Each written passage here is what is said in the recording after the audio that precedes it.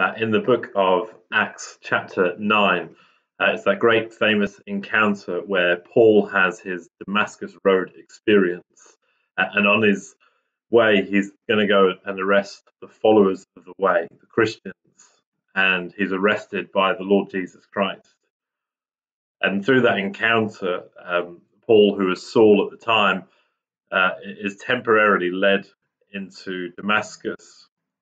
And there, a man called Ananias has a vision from God, who he asks him to go and pray a prayer of blessing on Saul to restore his sight and fill him with the Holy Spirit. And, it's a great sort of moment of anxiety in Ananias' response. Here is not only a stranger that he is being asked to encounter, but an enemy, someone who is actively hunting down people like him. But God encourages him through his fear into the way of love. Let me say that again. God encourages him through his fear into the way of love. And it's clear that through Ananias' prayer that it has a profound and significant impact, because God uses him to heal Saul and the scales fall from his eyes. He has an amazing encounter that we see in Paul's writings that he reflects upon. And one of those things is when you go to the book of Timothy, and particularly 1 Timothy 13 and 14, and he says, even though I was once a blasphemer, a prosecutor and persecutor, and a violent man, I was shown mercy because I had acted in ignorance and unbelief. But the grace of our Lord was poured out on me abundantly, along with faith and love that is in Christ Jesus. And it's clear from Paul's encounter that he, when he reflects back, that the compassion, grace, and mercy of love are almost like a massive river that just pours over him. And it's something that he looks back to but sees as a constant in his life. In fact, you go to Philippians 3, and he talking about, and I think reflecting on his experience as well. He's encouraging the Philippians, and in Philippians 3:12, he says, not that I have already obtained all of this, even though I have this river of God flowing through me. I haven't obtained, I've not arrived. I haven't already been made perfect, but I press on and take hold of that which Christ took hold of me. And that word "take hold of" in the Greek is literally means to be arrested. I take hold, I arrest, I hold captive that which Christ took hold of me.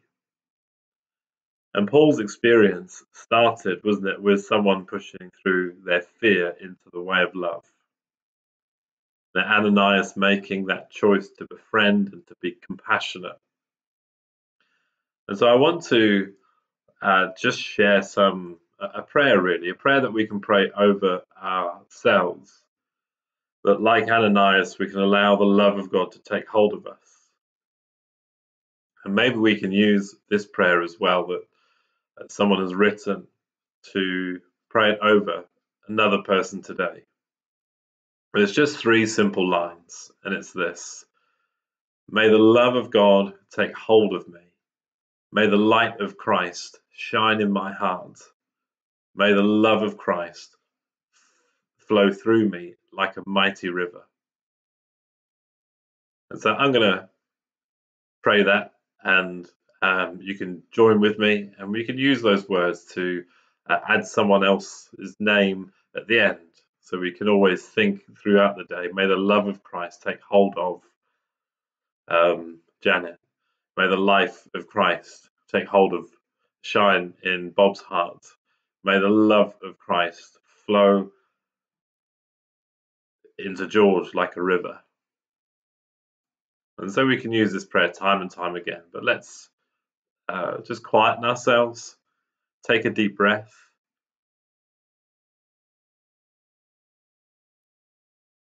To allow ourselves to slow down today. Pause in the moment. Allow our hearts to be stilled in God's presence.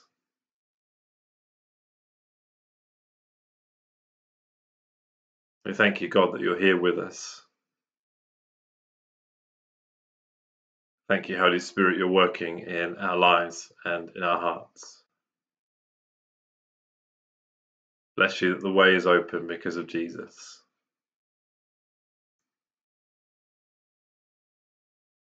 Thank you that we can be renewed by faith in your presence, cleansed of our conscience, of our sin, acceptable in the sight of the Father. Let's pray this prayer.